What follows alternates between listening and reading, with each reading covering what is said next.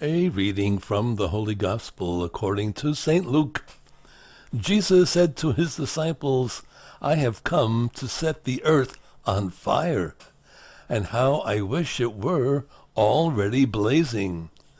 There is a baptism with which I must be baptized, and how great is my anguish until it is accomplished.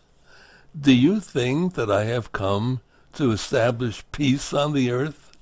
No, I tell you, but rather division. From now on, a household of 5 will be divided, 3 against 2 and 2 against 3.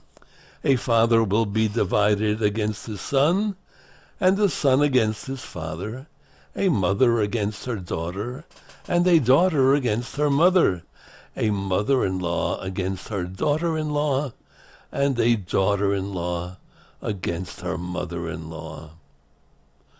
The Gospel of the Lord. Praise to you, O Lord Jesus Christ.